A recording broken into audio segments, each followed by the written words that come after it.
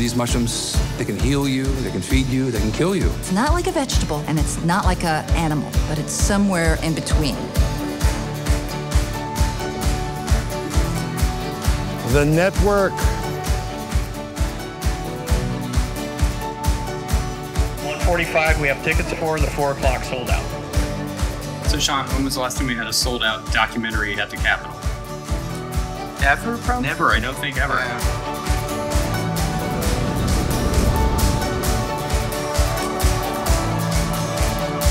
Just seeing it on the big screen in such a beautiful format, it just kept hitting my soul.